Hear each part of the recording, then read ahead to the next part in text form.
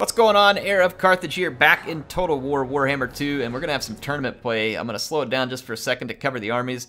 We're going to have, this is a matchup actually from the Krumpin Kup, which was hosted by Wicked and HapyPupy back on July 4th. This is a round 2 matchup, I believe, between UncleGant, who's a member of the community in my Discord, and a member of the XMT clan, and PrussianPrince, who's a longtime caster of Total War series. A person that I've loved for a long time in the Total War community. He played a lot of competitive play in other Total War games, has been playing a whole lot more in Warhammer 2 recently, and is a pretty solid player overall in RTS and in just Total War in general. And then we've got, obviously, UncleGant is a very capable player. I've played a lot of battles with him, so going to be really cool to see these two come up against each other. Again, PrussianPrince is playing as Bretonnia. He's got some peasants up front, men-at-arms, and some battle pilgrims here, or sorry, just all men-at-arms in the second line.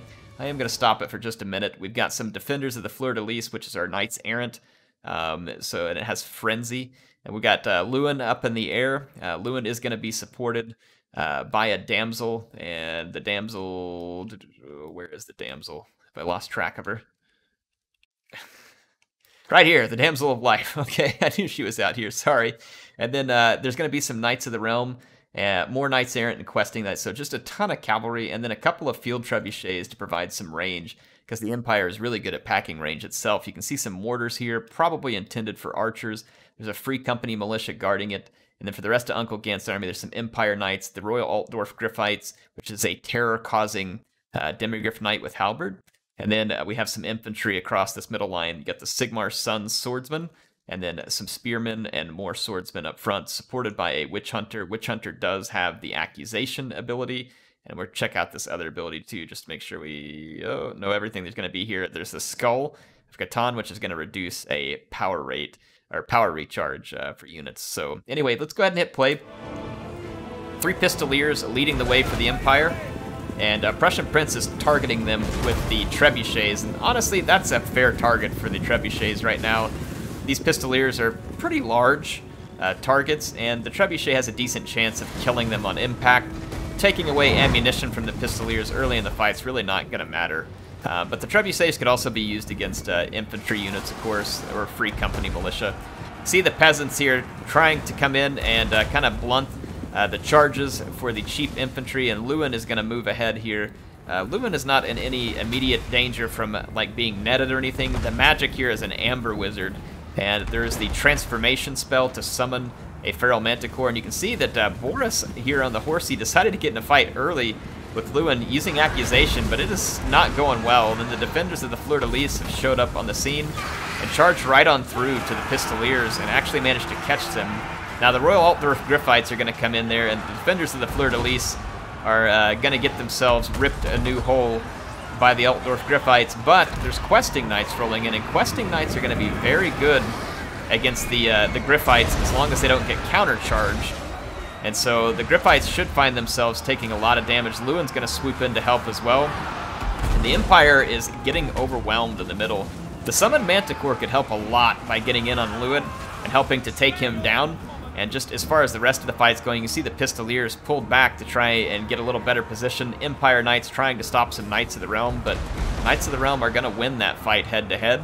And you can see here the Free Company Militia in the back firing away. This is helpful, but they're not the armor-piercing gun variants like their handgun brothers, so not sure exactly how that'll turn out here. Now, old Toddy Toddbringer is being assisted by the Manticore and the Altdorf Griffites, and he's doing okay.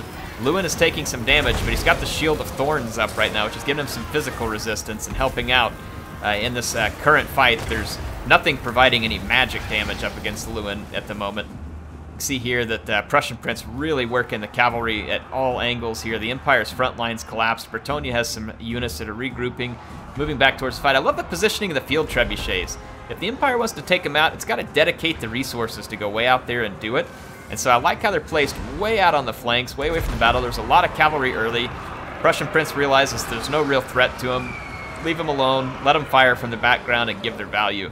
At this point, UncleGant is looking to be in some pretty rough shape. He's got to take out Lewin, and Lewin gets a nice charge from the air down on Boris. Though a Manticore is going to come in and try and help even up this fight, but the Manticore nor Boris have a armor-piercing, like large armor-piercing values. And at this point, the Bretonnians have more infantry in this blob, and then the Damsel of Life is here to support too. So although Lewin's going to take some damage, he's in a pretty good position, and even the Manticore's rampaging at the moment. So that's not looking particularly good for the Empire.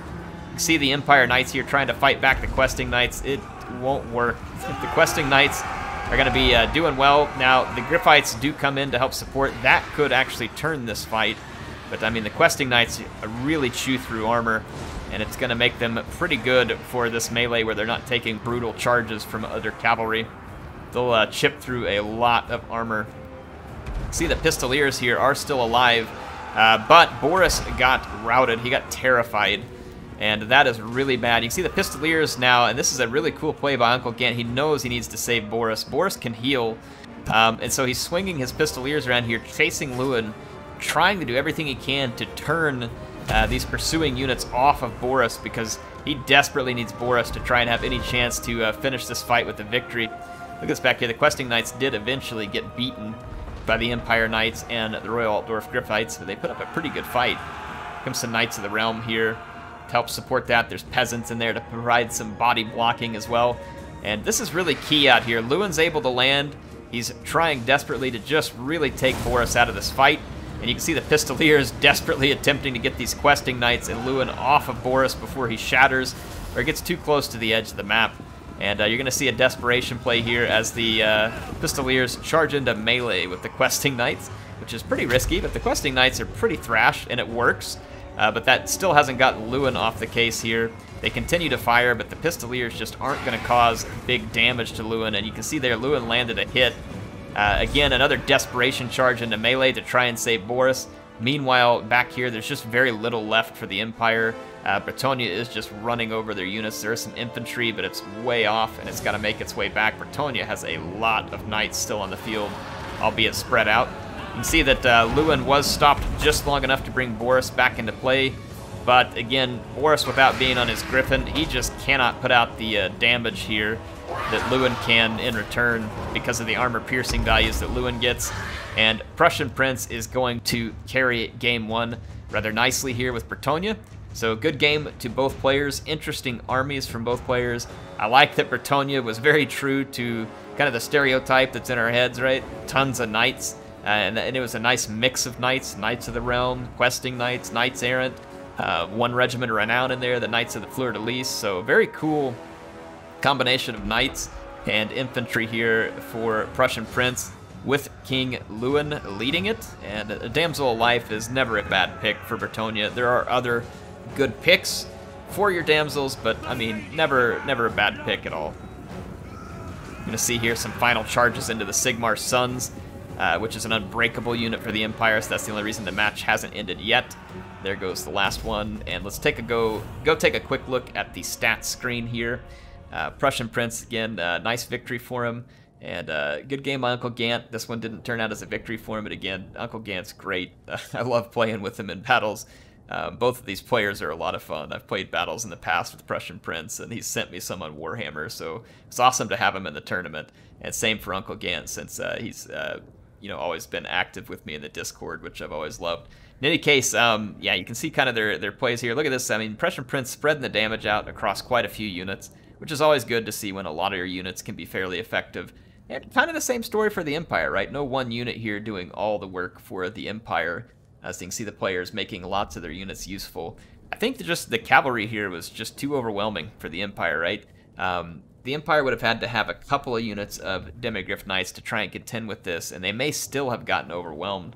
That extra cost of bringing another Demigryph Knight would complicate matters. An interesting combination, though. Witch Hunter, Amber Wizard, Todbringer. Now remember that the Witch Hunter can use Accusation. And if you combine that with, say, maybe like a transformation where the Manticore comes in and attacks another unit while its stats are low, it could be pretty devastating. Also remember the Witch Hunter does decent missile damage against big targets like Lewin. He can sit back and try to do a little fighting of his own, as well as supporting infantries and a little bit of melee, especially against Bretonnia, who doesn't come with a lot of armored infantry. So an interesting pick indeed. Not something I would have expected, and cool pick. And again, congrats to PrussianPrince on the win here. This is a best of 3 series though, and obviously I'm going to show you the next battle, so stay tuned for that one. It will be coming out soon as well.